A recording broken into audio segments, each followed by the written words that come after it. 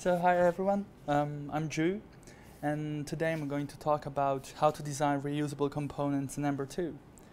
Well, first thing I have to say is that's really not true because Ember 2 just came out today. So, but I really needed to find a good title for the talk, so I just went for it.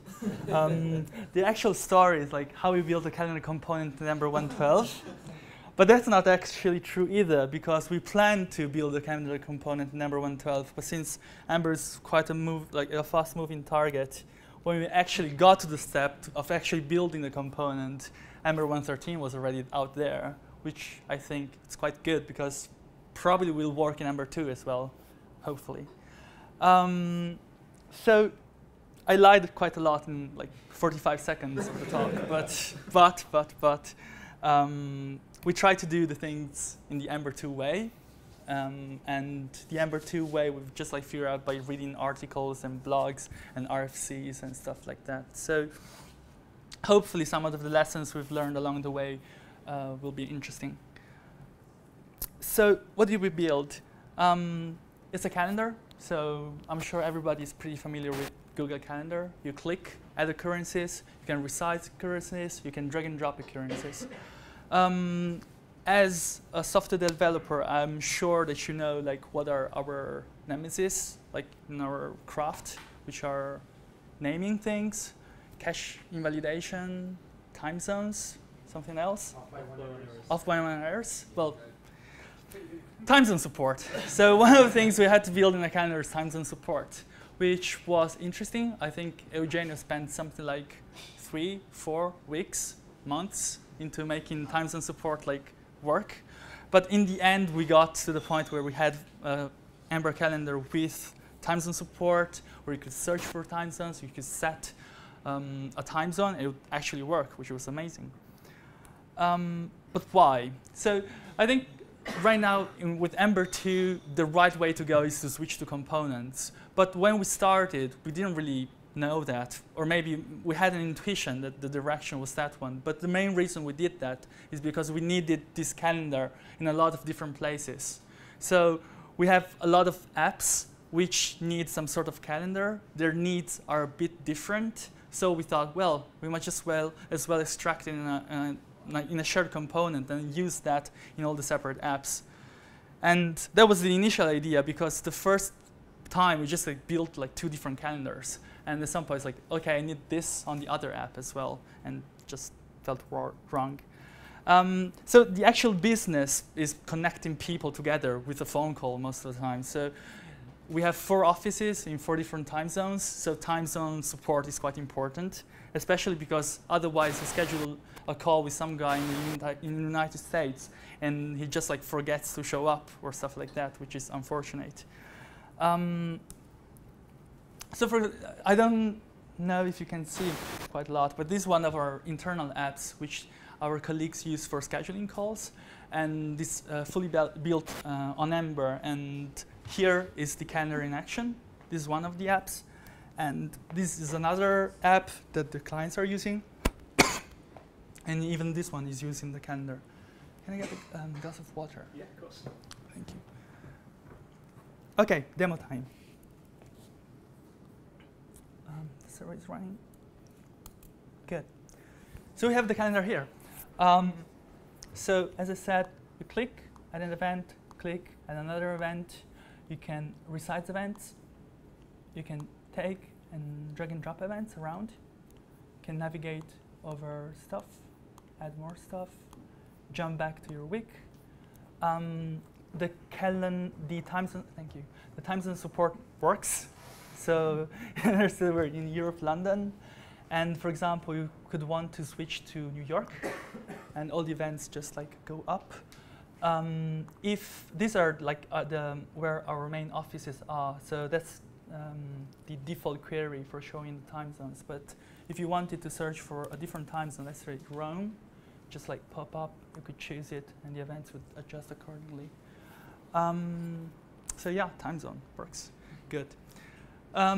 Something I'm quite proud personally is building this drag and drop, because if you notice, it also works when you're going around the page.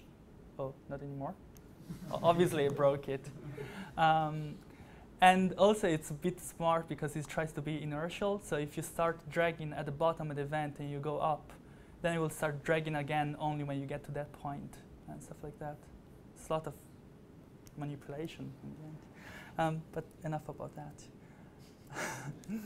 So let's talk a bit about the general architecture of the thing.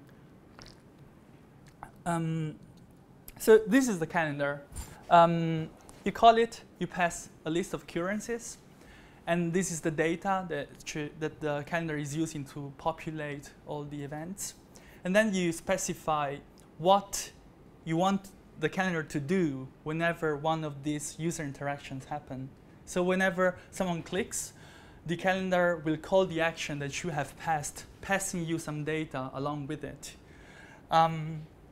Whenever someone tries to do update some of the occurrences, we'll call calendar update occurrence. Whenever someone tries to remove an occurrence, we'll try to call the calendar remove occurrence. I think it's quite short, this example, but it's quite interesting because how many of you is familiar with the data down, actions up paradigm? Good. So basically, it means that whenever you're using a component, you should pass data down to this component, and this component should take this data and treat it as holy. It should never touch it. It should never modify it, well, to a certain extent. But instead, whenever a user interaction happens, you should call an action and send it up to the upper context, and the upper context really knows what needs to be done. So in this example, let's say we have on add occurrence, and the calendar will know that whenever a user clicks on the grid, you will send up this action, which is calendar add occurrence. So whenever we write this template, that's the context that we're using.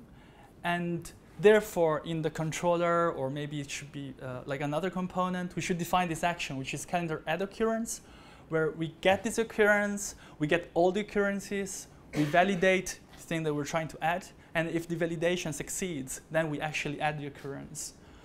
I think this is, at least when we started doing this, it was very much the way to go, and I think in Ember 2, it's more than so. I think it's quite the suggested way to go to build components. And it's called data down, actions up because of this reason. So you pass data down, and it's especially evident once you have a structure of nested components. So the data is always passed from the top level component down, down, down, and from the last level of the components, you send actions up to the top level context. The advantage of doing this is, first of all, you know, whenever even if you have a huge structure of nested components, that only the top level is actually mutating data. So you don't have those nasty bugs because some of the small components is touching something and some other small components touching something else. And then you don't know really who's controlling state. As a funny thing, we actually, whenever you're doing occurrences, my occurrences, in this Ember component, we actually proxy the data internally. Because at that time, whenever you're passing variables to a component, there was a two-way data binding. I think in Ember 2 now, it's not the case anymore. You have to explicitly say that you want the two-way binding to happen with mute, right? I think that would be... Or that's 2-1. When you get the angle bracket component, okay. It will become one way by default. Okay. So what we do is, just like to avoid that, we proxy. We have like an internal occurrence object which just proxies your real objects. And the component always sends the actions up, and we always let the upper context decide because the upper context really knows what to do. And one of the advantages that we've found is, for example, all the validation logic does not need to belong to the calendar. The calendar is quite dumb. It just knows, okay, someone clicked there, but you're using this add-on, and you know what is the business logic that you want to apply. So you know whenever something is valid, something is invalid. And we do the same thing, for example, when people try to drag one event on top of one another. Because there might be applications where you can actually have overlapping events, and there might be other applications where you shouldn't have overlapping events. but it's not a responsibility of the component to know that. Okay. Obviously, since we're trying to use this component in multiple applications, we want to customize the behavior. So we can't really use this all the time, because sometimes we just want to do something different. The way of customizing this is by passing a block to the component.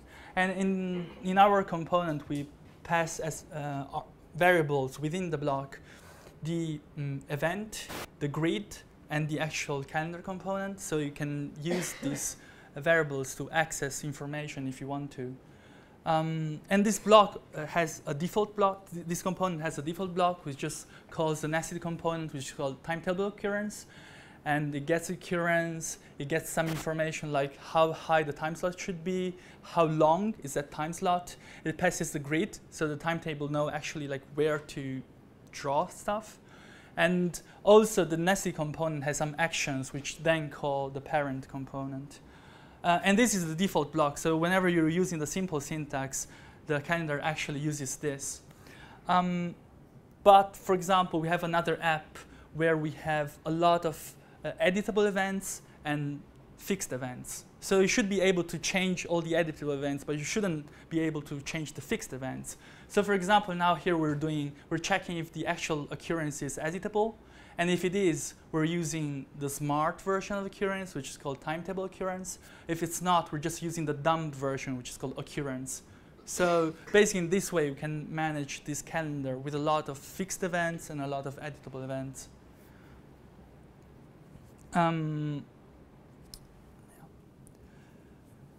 Testing. Yes, testing. When we started testing this, we followed the Ember practice of unit testing components. I'm not sure how many of you actually tried, but it's a huge pain. You need to define like all the dependencies and then do this sort of like weird stubbing of things. And at the end, you work like 3 days writing these tests, and you try to read them from top to bottom. You can't really understand anything. You're like, I don't know what this thing is doing. And it's especially frustrating when the test like fails at some point. I think the new way in Ember 2 of doing things has a weird name, but it's pretty sweet. The weird name is component integration unit test. It's still a unit test, so you look in the folder like tests, unit, and component stuff. But actually, it's an integration test, so you can click, you can fill fields, you can assert stuff, you can actually do things. It's pretty amazing. The way to enable this is whenever you're writing a test, you pass this integration true. I've just seen today there's this deprecation notice which says that this is going to be the default behavior from at some point. And if you actually want a true unit test, you'll have to pass unit true. So I think that's a good like symptom that this is the way to go. And this is, I really like this. Basically, there's this HPS like string decorator, and you can render your particular version of your component. You can pass all the options that you want, and the test will take your component, will run using these variables, this information, this data that you pass in, and then you can make assertions on this specific version of the calendar, which is nice because since this is quite a big component, there's a lot of options, and so I don't want to have a huge test which I can't really understand. In this way, you can have 10 different tests, and in each one of the tests, you can just test one single thing. Something that's also really nice is that here, if you see, we have occurrences and calendar add occurrence. But since the actual component doesn't store data and doesn't even really know what to do when calendar add occurrence happens, you have to define these things on the test itself. So you set the data there. We just set occurrences to a number array, and we tell the test what to do whenever he receives the action calendar add occurrence. So in this case, we just take all the occurrence and we just add it to the list. And then we have the actual test. So we select a time. We've created these helpers to be able to select the first time slot of this first day. And then we check that actually one occurrence has been added to the calendar. Since we want to use this component in a lot of apps, we don't really want to repeat the work that we've, like the really painful work that we had to do to make all those helpers work. So the component also exposes these test helpers. I think my voice went out rightly at the exact time. That's it, thank you.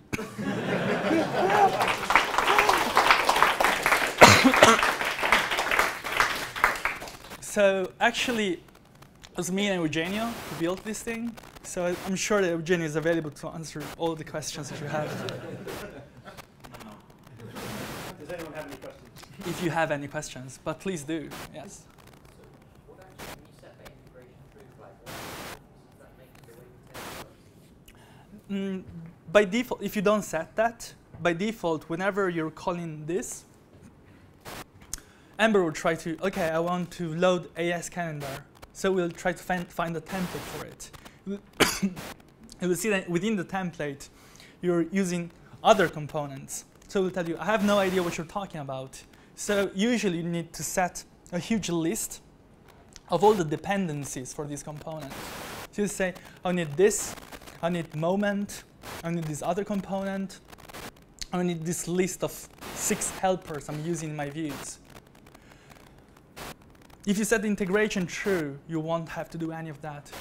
All that kind of stuff is automatic load. It is loaded automatically for you. So the idea normally is you need to stub out everything else. Yes, which is it's real. I mean, it's good if the component is really small, but if you have a deep nested structure of components, just like crazy, because you have to specify all the possible dependencies of every nested component, which is not good.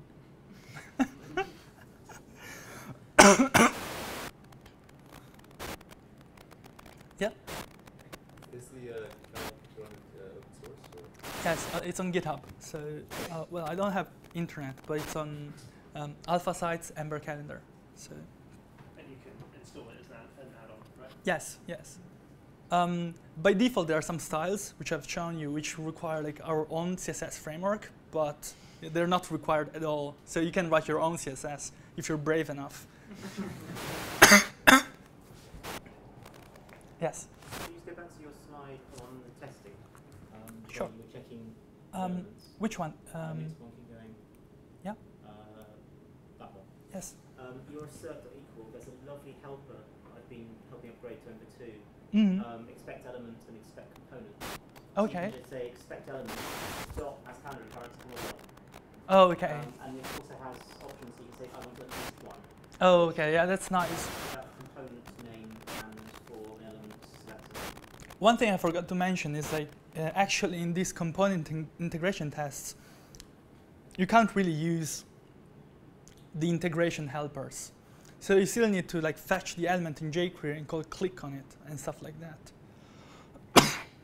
which is not really great, but I still think it's okay. I still like at least you can still read the code, and the code makes some sense. So I like that. Yes? No? More? I was just going to mention the pre-processing of handlebars in line is it's called a tagged template string. Tagged template string. Tagged template string, and that's a proposed spec for ES7, I think. So that'll be a browser native thing. But right now, this is implemented as a Babel plugin that talks to the HTML bars compiler. So it's quite fun. If you use this in one of your integration tests and then open up the compiled source in the browser, you'll see what a compiled HTML bar template looks like, sat there right in the middle of your test. It's not as hairy as you'd think. Also makes my Vim highlighter just go completely insane.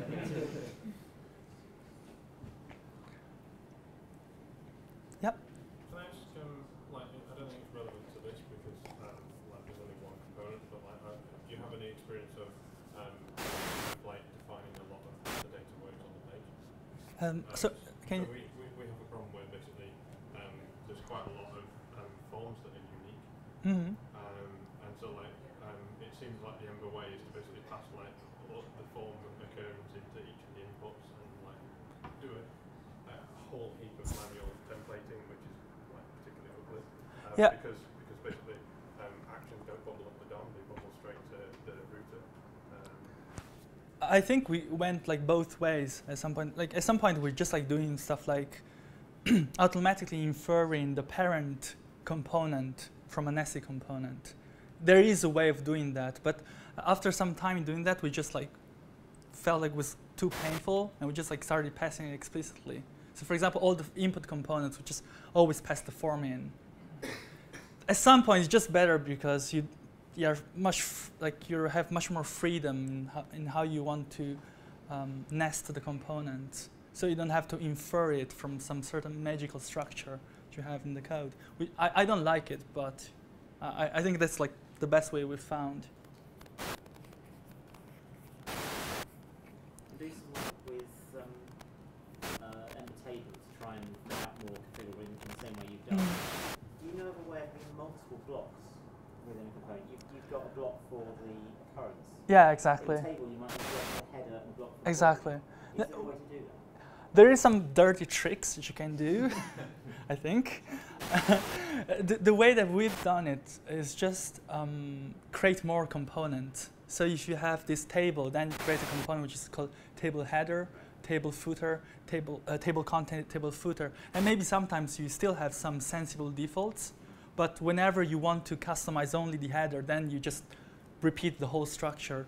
I don't think it's great, but still better than the dirty hacks that we found. So. Can I suggest that we get behind the slots RFC that proposed? Oh, okay. That would fix that. It's in the native directory. So, it seems like